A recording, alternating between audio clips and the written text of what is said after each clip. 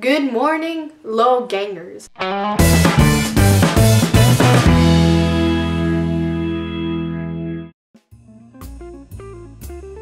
What's poppin', fellas? Welcome back to my part of the channel. It's editing Jose here, and I realized how tired I sound and how out of it I look. I apologize. I just came back from a camping and I'm dead tired, but I really wanted to film the video. I'm sorry. First of all, Merry Christmas, Happy Holidays. I hope that you and your family had the best of times and that you and your pets got a lot of presents. You see, the funny part about reptiles is the fact that you can't really gift them anything, so I just kind of gave them a few extra worms and I was like, Merry Christmas! So as you might have noticed, we're kind of in a different space today. Reason being, my mom's hogging the computer room. Today's topic, I want to concentrate more on feeding leopard geckos, you know, their schedule, what you should feed them, and when. And no, I apologize, no reptiles in today's video. They're both sleeping and they don't want to come out of their enclosures, and I'm not just about to bother them for a 15-minute shoot. Sorry. So today's video, I'm going to talk a little bit about leopard gecko feeding, so its schedule, the supplements, and what you might want to feed them. Having said that, let's go. If you're new to pet keeping, you might be wondering, what are supplements? Well, the topic of supplements is something that I want to make a video of in itself. Very summarized, supplements are vitamins and minerals that you have to give your pets in order for them to have a complete diet. While, for example, in dogs, their food do contain certain types of calcium or vitamins, it's always nice to give them an extra boost. However, in reptiles such as geckos, you have to give them certain minerals or vitamins such as calcium or vitamin D3 that they can't get just through their insects, so you have to supplement them, that they come in a little powder kind of thing, and you have to give them to them and they ingest it and they're fine. The lack of minerals and vitamins can be detrimental to an animal's health. For example, leopard geckos, though they are a crepuscular species, if they don't get the amount of calcium or vitamins they need, they can develop metabolic bone disease, which you might hear a lot in the community, and it's an awful sickness that just metabolic bone disease affects the bones of your animals, and they kind of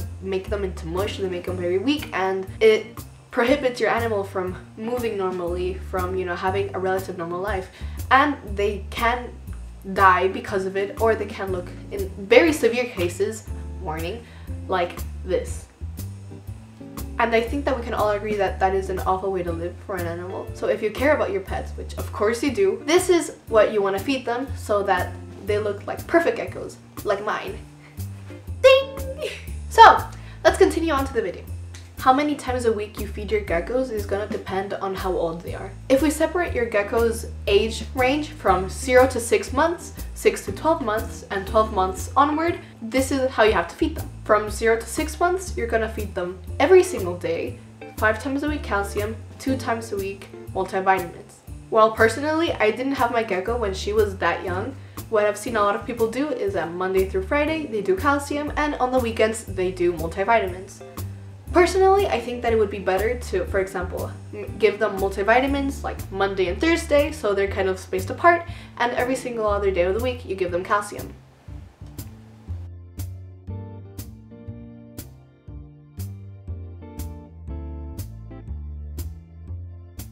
Then, from 6 to 12 months old, you're going to want to feed your pet every other day. So, for example, Monday, Wednesday, Friday, and Sunday. So similarly to last time, you're going to feed your gecko 3 times with calcium and once with multivitamin. Monday, Wednesday, and Friday are going to be calcium days, and Sunday is going to be a multivitamin day.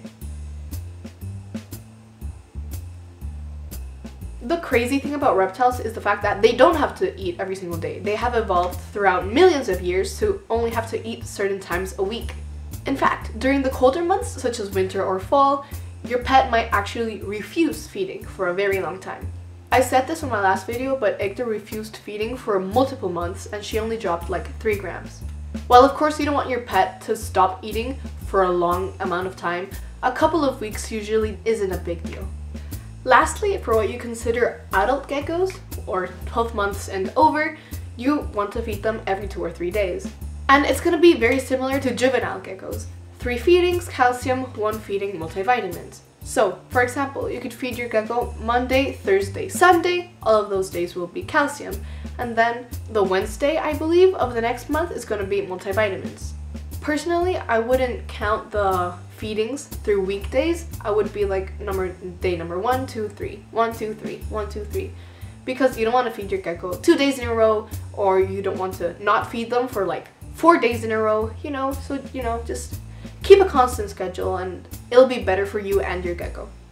So yes, future Jose, I kind of forgot to say this and it's kind of dark, but we won't talk about that. What I forgot to say is that for your leopard geckos especially, you're going to want to feed them later at night because that's when they're going to be the most active. Leos being a crepuscular species, they're going to be more awake during dawn and dusk. And it's honestly better to feed them at dawn or dusk. So I would say maybe very early in the morning, so between 7 and 9 a.m. or between 6 and 8 p.m. So that is it for today's video. Before you leave, I want to thank you for watching us this end of the year. I hope that your new year is as beautiful and even better than this year. And I wish you all the best in this wonderful 2020. Jesus Christ, it's a new decade.